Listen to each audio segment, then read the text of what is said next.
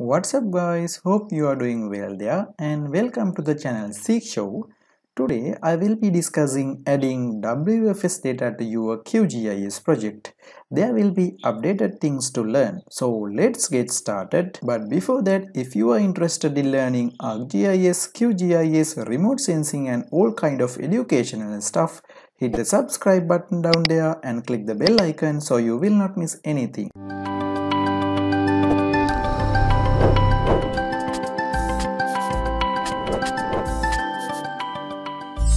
I have discussed about all types of vector data in QGIS in my last tutorial number 4. If you haven't watched it, please click the link or the card in the upper right corner here, watch it first and then come back to this lesson. Another type of vector data is WFS or Web Feature Services. This is an open geospatial consortium interface that streams vector data from a service directly into your QGIS project or into your map. Using URL, you can pull that data right into your QGIS project. So let's set up first. Under your XYZ tiles here, you can find OpenStreetMap. Just drag and drop into your template and open a new project. So I'm going to zoom into my interested area, which is located here. It is the Hawaiian Islands. So I have zoomed into my interested area. Now I am opening my website, interested website. This is GeoPortal, Hawaiian government website. You can find the link in the description section here. Right, I'm going to search for roads. I have already searched and hit enter. You will get some results. As you can see, this is the first link, roads Maui County. I'm going to open it in the new window. Right here under the APIs, we are going to pick this WFS. There are a number of links here. You can find WMS, which is raster, WFS, which is vector, geoservices and GeoJSON. In this case, we are interested in this one, WFS. So you can Control C and get copied the link and go back to your software, QGIS software.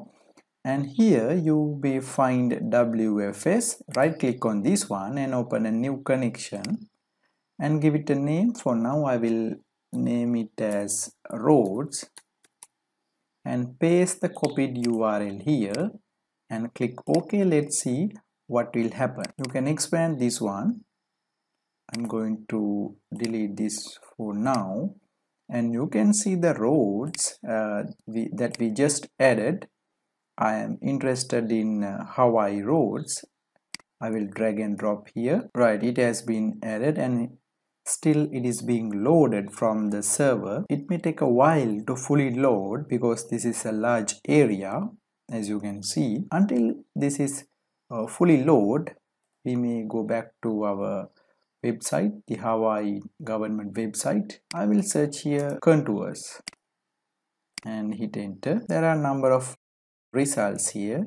Let me pick one. I will select this one, 𝖊𝖊𝖊𝖘 elevation contours 100 feet. I'm going to open it using a new link or new window. What I'm going to do is I'm going to stream the vector layers from this website into my QGIS project. Under the APIs, same as last time, we are interested in WFS. Just select this one, Control copy and go back to your software and right click on this WFS in the browser panel, open a new connection. Give it a name as contours, paste the URL that copied from the website and hit OK. You may find the contour has been added.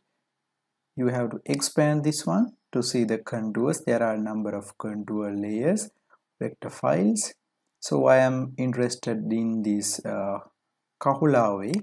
Just drag and drop. This being loading. The contours are somewhat a bigger file, so it may take a while to fully load. I'm going to zoom into that area. This should load with the contours. You can see it is being loading. That means the vector layers the contours are streaming from the server. Right, it is fully loaded with the contours. If you want, you can try this one too, the Lanai city. So I'm going to drag and drop these Lanai contours. It is a much bigger area, so definitely it should take more time to fully load. Let's see. You can see that it is being loading, means that the data is streaming from the server. In the meantime, I would like to tell you that if you want, you can make some changes. As an example, if you want to change the colors, you can change the colors by just double clicking this one, and here you can change the color. I want to set it as red. Right, hit OK, apply. Okay, you can see that Hawaiian roads have been changed into this red color. If you want, you can do the same thing for this 𝖊𝖊𝖊𝖘 contours. Double click and change into somewhat pink. Click OK, apply, and OK. Now you can see. Also, I want to show you that if you right click on this Hawaii roads, you can get this open attribute table. Just click on that. It will take some time to load the attribute table because it is also streaming from the servers. Right, this is the attribute table. You can see the attributes here. I will search for a particular street. I will select this one and click this one. You can see zoom to the selected rows.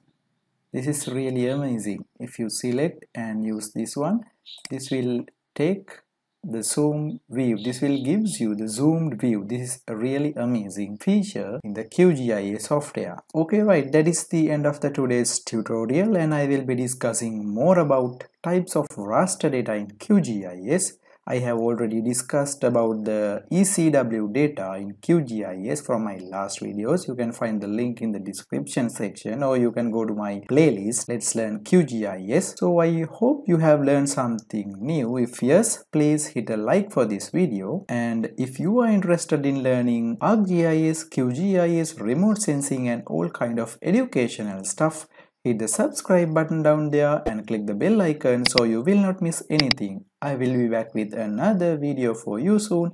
Till then, take care and goodbye.